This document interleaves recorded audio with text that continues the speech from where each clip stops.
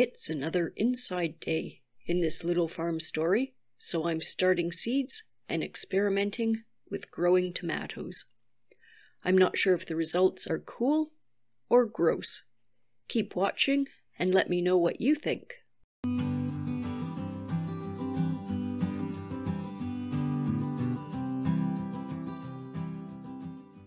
A huge welcome to Little Farm Stories. It's April 11th at Under the Feather Farm, and I'm Lisa Murata. New life from old. I left this tomato in the cupboard for a little too long. I kind of forgot about it tucked away in the cupboard because I keep my dishes in the cupboard, and I don't think to look in there for food. I do keep my tomatoes in there because a cat loves them. If I leave them on the counter, I'll wake up in the morning and find them on the floor with big gashes in them and half chewed. So I've learned to put them away in the cupboard. A sprout has poked right through, and the light lines are more seedlings. A few days later, and the sprout has uncurled. I thought it was just one, but a closer look showed at least one more. Reminds me of twin lambs, both wanting to be first. And then I have to figure out which legs belong to who and push one back to wait its turn. At least here, the seedlings can work it out themselves, and no one will die. I'm still trying to decide how I feel about this.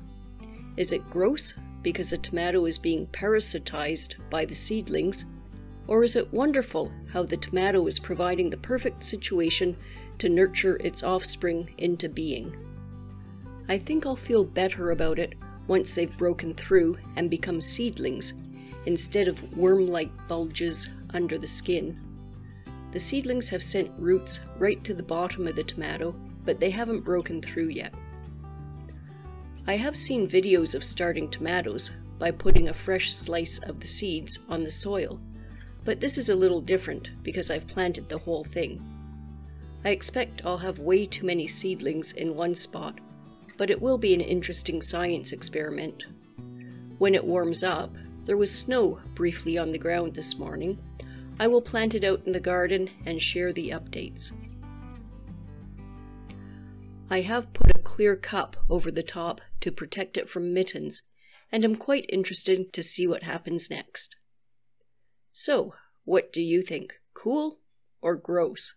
Let me know in the comments. What's cool to me is when you click the subscribe and like button. Come back tomorrow to find out what one of my favorite subjects is.